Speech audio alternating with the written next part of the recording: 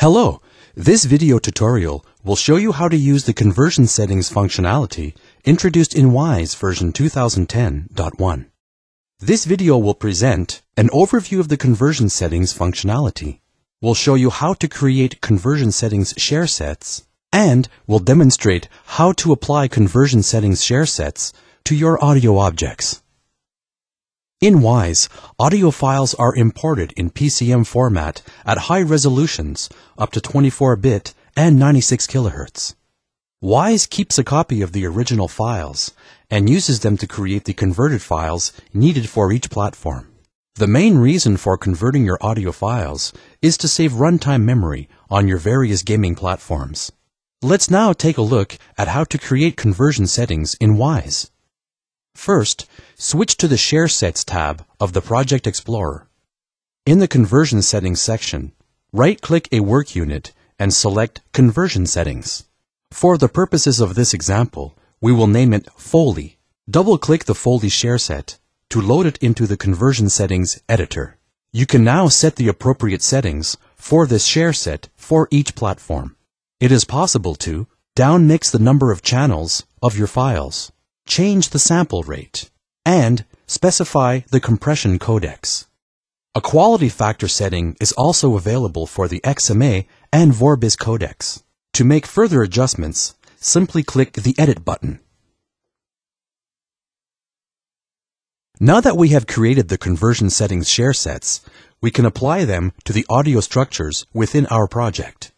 In this example, we want to apply the Foley conversion settings ShareSet we created earlier to the top-level parent object of this footstep hierarchy.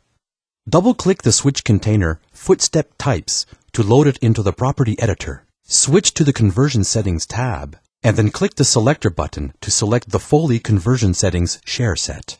The Foley conversion settings ShareSet is now applied to the Footstep Types switch container, as well as all child objects. It is important to note that any new object created inside this structure will now inherit the parent settings. The bottom section of the Conversion Settings editor provides you with useful information that allows you to compare the original audio files to the converted ones. To apply the conversion settings to your original audio files, simply click the Convert button and select the platforms you want to convert. You can see that you now have a clear comparison of the two files, including information on how much memory has been saved by applying the conversion settings. In certain circumstances, you may want a section of a hierarchy to use a different conversion settings ShareSet. To do so, simply select the Override checkbox and choose a different conversion settings ShareSet from the list. Now, when you create a new object inside the footstep walking object, it will use this new conversion settings ShareSet. If you need to identify which objects override their parent's conversion settings ShareSet, simply drag the given hierarchy into the schematic view. Open the View Settings dialog box and select the Conversion Settings checkbox and click OK. Now you can see which objects use which conversion settings ShareSet. At any point, you can double-click the object to open it within the property editor, where you can review or edit the conversion settings ShareSet. That's it!